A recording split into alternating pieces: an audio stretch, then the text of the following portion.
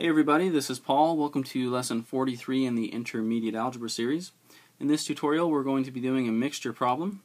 So if we have 4 pounds of hot cocoa mix that is 28% sugar, how many pounds of a 6% sugar cocoa mix do we need to add in order to obtain a final mixture that is 10% sugar? So we know that we're starting out with this 4 pounds of hot cocoa, and it happens to be 28% sugar. So the question is, how much of this second cocoa mix that happens to be 6% sugar, how much of this second mix do we need to add to the first in order to obtain a final result that is a mixture of hot cocoa that is 10% sugar? So we're basically going to set this up like we did in the last tutorial. And so we basically are going to figure out the variables that we know and the ones we don't know and define them as much as we can. So we're going to say that we have P1. P1 is going to be percentage of sugar in mixture 1. So we'll say that the first mixture mentioned here is mixture 1. So the percentage of sugar in mixture 1 we'll just say is 28%. So mixture 1 has 28% sugar. And then let's go ahead and define P2, the percentage of sugar in mixture 2.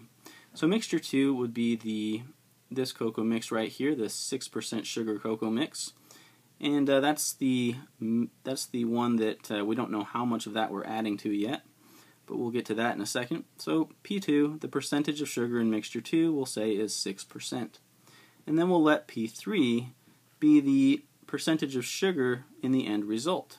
So P3 will be 10%, and then we need to figure out the amount or the quantity of each of these mixtures that we're going to use. So Q1 will be the quantity of cocoa mix that we need to make this problem, and basically we're going to use the entire 4 pounds. So that's what we know, that is definitely for sure. So Q1 will be the quantity of cocoa mix that we use in mixture 1, so that's 4 pounds. Q2, on the other hand, we don't really know how much of that we need.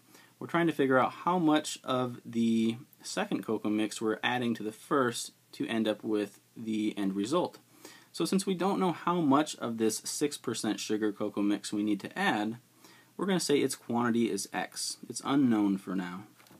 And Q3 will be the quantity or the amount of sugar that we need to have in the end. So we know that we don't really know how much we're going to have in the end at this point, but we do know how to define it. And the reason why is we know how much of the first mixture we have, and we also know how much of the second mixture we have. And we know that if we add the first mixture to the second mixture, or second mixture to the first, whichever way you want to think about it, we're going to have an end result that is basically the sum of the two quantities. So basically, we know that we're using 4 pounds of the first mixture, and then we also know that we're using X pounds of the second mixture. So if we add them together, we're going to have the total pounds in the end. So quantity 3 simply becomes 4 plus X. So now that we've got these variables defined as much as we possibly can for now, we're going to go ahead and put it into the mixture equation that we used in the last tutorial. So basically, that says that the percentage of sugar in mixture 1 multiplied by the quantity of mixture 1 that we use plus the percentage of sugar in mixture 2 multiplied by the quantity of mixture 2 that we used should be equal to the percentage of sugar in mixture 3, or the end result, multiplied by the quantity of mixture in the end. So we know what P1 is. It's 28%. So converting that to decimal form is 0.28. And Q1 we know is 4. P2 we know is 6%, or 0.06 in decimal form. And Q2 is equal to X. So we'll just go ahead and write an X there. And that is equal to P3 times Q3. P3 is 10%, or simply 0.1. Q3 is equal to 4 plus X.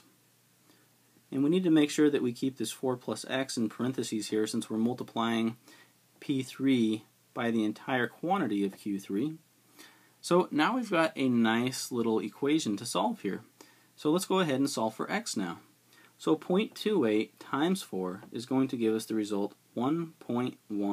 And then we add that to 0.06x, and that equals 0.1 distributed into the parentheses here. So 0.1 times the 4 is going to be 0.4. And we put the plus sign down. 0.1 times the x is going to be 0.1x. So now let's go ahead and continue to solve this now. So we've got some constant terms. We've got a constant term here, and we've got a variable term here and here. So let's go ahead and combine the constant terms together and combine the variable terms together next. So the constant terms, to combine them, we're just going to get rid of the constant term on one side, and basically the way we do that is we're going to subtract a 0.4 from both sides, and 1.12 minus a 0.4 is going to be a 0.72, and 0.4 minus 0.4 is going to give us a big fat 0, so this really just kind of goes away. So now we have a 0.72 plus a 0.06x, and that is equal to what's remaining on the right hand side, which is a 0.1x. So next we need to combine the variable terms, the terms with the x's. So the way we're going to do that is we're going to subtract the 0.06x from both sides of the equation, so minus 0.06x and minus 0.06x, and a positive and a negative of the same thing is just going to cancel, giving us 0. And so then we have a 0.1x minus a 0.06x, which ends up being a 0.04x, and that's equal to everything on the left hand side here. So we basically have 0.72 is equal to 0.04x.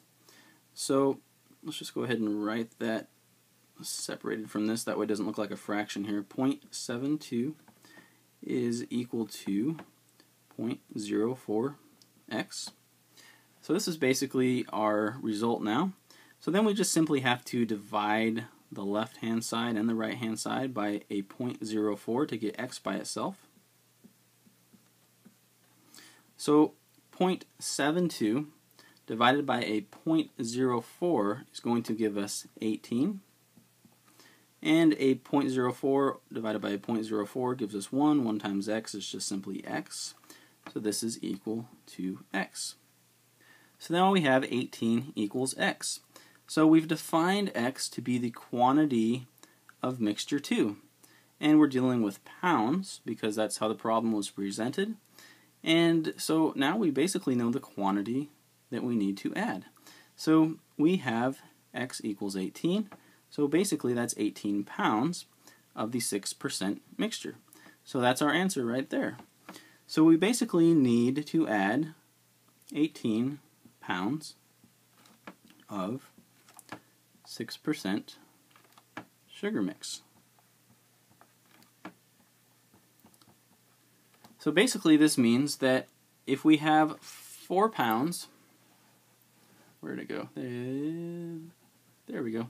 So basically if we have 4 pounds of a hot cocoa mix that is 28% sugar, and we add that to 18 pounds of the 6% sugar mix, then we will have an end result that is 10% sugar. So this basically answers the question. We need 18 pounds, so really 18 pounds would be the answer, 18 pounds of the 6% sugar mix to make this condition true. And we're not actually asked in this question to figure out what the end quantity would be, but it would be pretty easy to find out because we know that we have 18 pounds of the 6% sugar mix now, or 6% cocoa mix that is. Then basically we would just add that to 4 and it would tell us the end quantity. So 18 plus 4 would be 22 pounds. So in the end we would have a 22 pound hot cocoa mixture that is 10% sugar. So anyway, thanks for watching. Stay tuned for the next tutorial in the Intermediate Algebra series. You guys have an excellent day, and if you haven't already, don't forget to subscribe.